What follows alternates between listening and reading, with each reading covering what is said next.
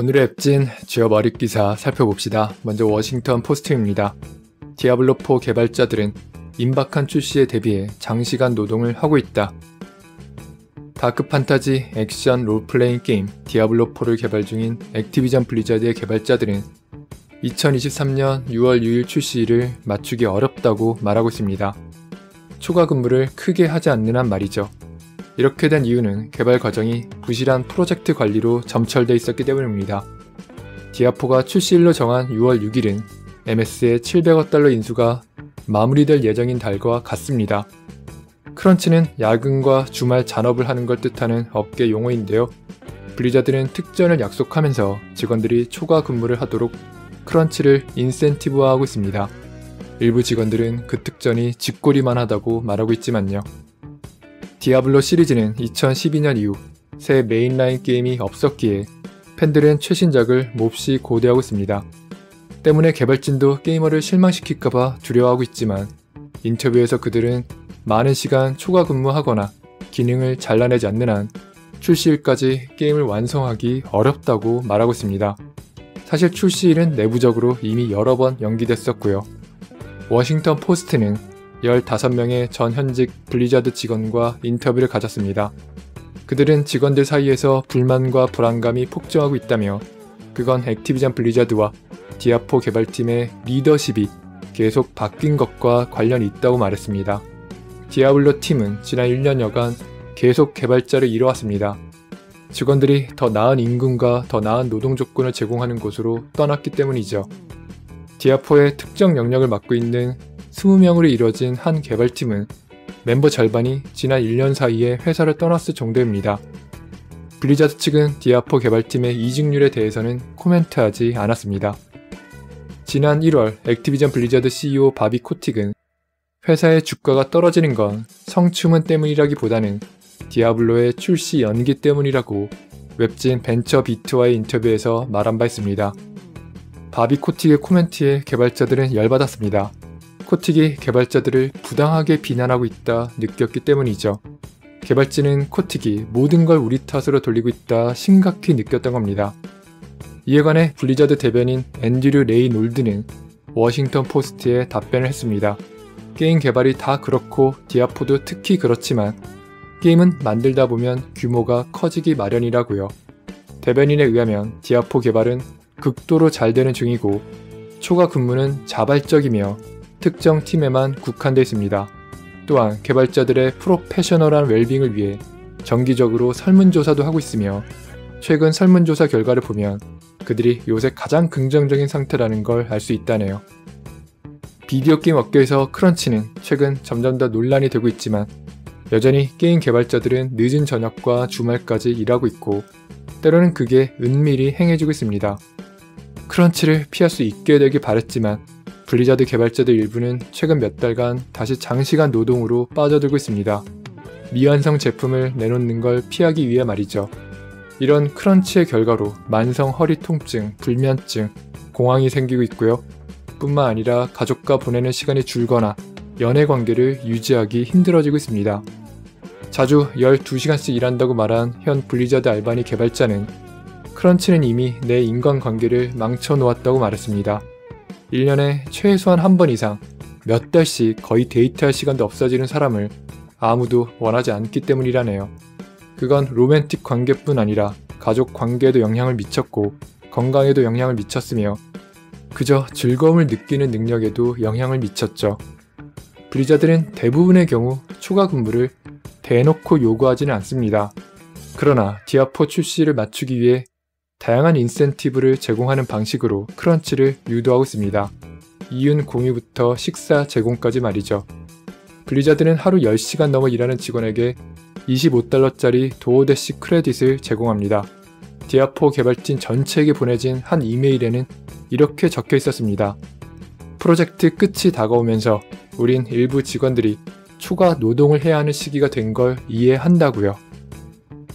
한 전 블리자드 직원은 우린 크런치 없이 출시를 맞춘 적이 단 한 번도 없다고 고백했습니다. 또 심지어 크런치를 하더라도 과연 디아4 출시 날까지 이걸 완성할 수 있을지 모르겠다고 말했습니다. 단 이 전 직원이 기한에 못 맞출 것 같다고 말한 출시 날은 6월 6일로 연기되기 이전인 내부 출시 날짜입니다.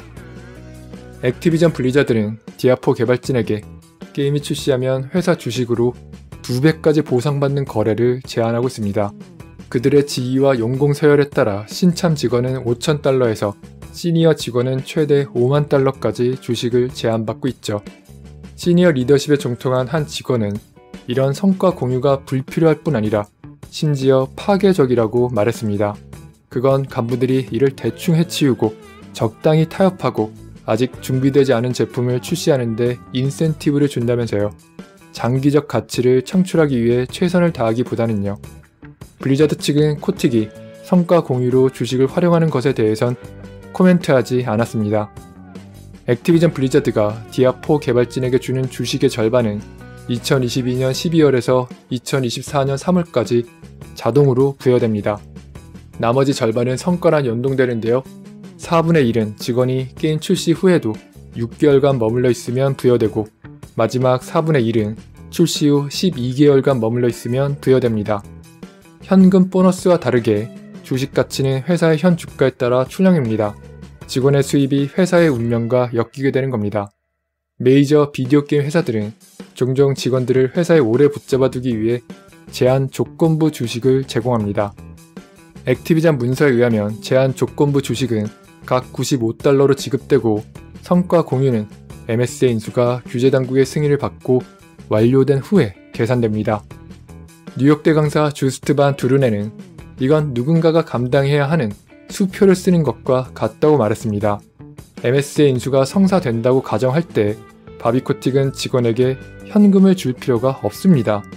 거기에 더해 게임이 출시 때 버그가 있다면 프랜차이즈의 가치가 증발할 수도 있죠. 그래서 이건 정말 회사가 크런치를 강요하지 않고도 사람들을 훨씬 오래 일하게 하는 수단입니다. 직원들은 회사 돈을 구하고 제품을 빠르게 내기 위해 스스로 스트레스를 가하고 스스로 번아웃하게 되죠. 이제 회사의 운명이 내 재정적 웰빙과 엮이게 됐기 때문에 외견상 크런치를 하는 건 각자의 자발적 결정이 됩니다. 보너스 때문에 게임을 빠르게 완성하려 내 정신건강과 육체 건강을 희생하는 일이 자발적인 것으로 전환되는 겁니다. 몇몇 전 직원들은 회사 내부적으로 경력 향상 방법이 결핍돼 있다는 것도 지적했습니다. 승진을 요구하면 일부 매니저들은 다른 회사에 지원해보라고 권유합니다. 즉, 일단 블리자드를 떠났다가 나중에 더 높은 페이를 제안받고 돌아오라는 거죠. 덕분에 많은 동료들이 실제 회사를 떠났습니다. 게임 업계에 뛰어들길 희망하는 구직자들은 여전히 액티비전 블리자드에서 일자리를 얻길 원하지만 회사는 여러 성추문 사태가 터지는 동안 인재가 계속 유출됐습니다.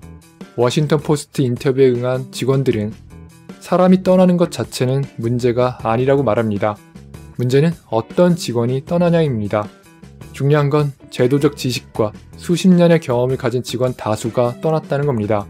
그 자리를 다른 어느 곳에서 데려온 새 직원과 개발자로 충당하고 있고요. 전 개발팀 리드 중 한 명은 이렇게 말했습니다. 우리가 잃은 개발자 한 명 한 명은 모두 커다란 영향을 줬다고요. 회사 간부들은 숙련된 직원들이 떠나는 사실에 충분히 관심을 기울이지 않았고 단호하지 않았습니다. 그 문제에 그다지 적극적이지 않았던 거죠. 이 이후에는 디아4 원래 디렉터가 성추문으로 날아간 후의 상황이 자세히 다뤄집니다. 또한 위쳐3와 사펑의 작가가 디아4 팀에 합류한 이후 벌어진 스토리 들어엎기와 갈등이 다뤄집니다. 특히 강간이라는 주제를 두고 내부적으로 충돌이 있었고 결국 그 버전은 버려지고 해당 캐릭터는 잘려나갔습니다. 또한 디아4에서 여성이 대표되고 묘사되는 방식에도 개발진 내부에서 문제제기가 있었군요. 한편 디아블로4는 내부적으로 여러 번 출시를 정했다 연기했습니다. 한땐 2021년이 막연한 내부 출시 목표였습니다. 그 후 2022년 12월로 더 구체적으로 정했었죠. 개발진은 게임을 대폭 잘라내는 걸 피하기 위해 더 많은 시간을 달라고 요청했습니다. 그 후 바뀐 출시일은 2023년 4월이었으나 개발팀은 여전히 더 많은 시간이 필요하다 생각했고 최종적으로 6월이 승인됐습니다. 여러 개발자가 말하는 바 이제 6월 출시 날짜는 움직이기 어렵습니다. 회사가 더는 게임의 연기를 원치 않는 지점까지 이르렀기 때문입니다. 이제 개발진은 그때까지 디아4를 훌륭한 형태로 완성하려면 얼마나 스스로를 괴롭혀 일을 해야 할지 알아내야 하죠. 문제는 디아블로 같은 게임은 꽤나 컨텐츠가 헤비하다는 겁니다. 또한 디아4 개발팀은 디아3에서 벗어나고자 하기 때문에 기존의 구축된 시스템도 버리고 새 솔루션을 찾아야 합니다. 디아4의 그 모든 환경, 몬스터, 캐릭터 애니메이션을 만드는 일은 아무리 압박해도 한 번에 해낼 수 있는 양이 정해져 있습니다.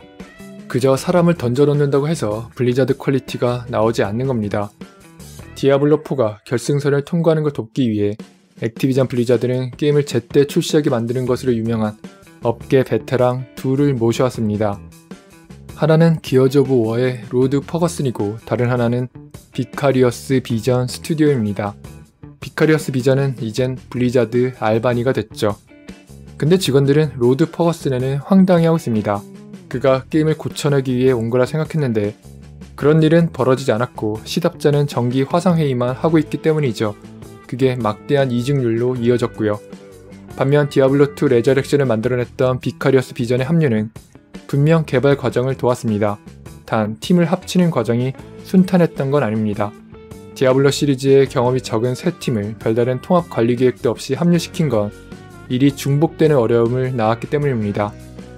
블리자드에 더 많은 스튜디오를 사들여 개발을 돕는다 전략에 현 블리자드 알바니 개발자 한 명은 이렇게 말했습니다. 어느 시점부터는 문제에 사람을 더 던져놓는다고 해서 문제가 해결되진 않는다고요.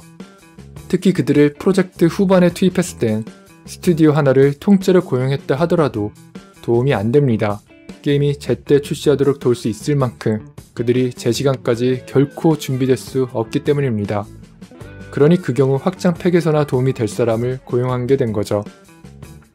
디아4가 팬들을 만족시키고 플레이하는 게 재밌는 최종 완성된 형태로 출시할 수 있을까요? 이 질문에 직원들은 복합적인 반응을 보였습니다. 일부 직원들은 디아4가 재밌을 거라 말했고 다른 직원들은 디아4의 리뷰 평점은 그럭저럭 괜찮은 평범한 수준일 거라고 말했습니다. 대부분이 동의한 건 출시 날짜에 맞추기 위해 크런치를 하느라 게임 퀄리티에 영향이 있을 거라는 거였습니다. 더 중요하게는 직원들 건강에도요. 그럼 오늘의 게임 뉴스 헤드라인의 모험러였습니다.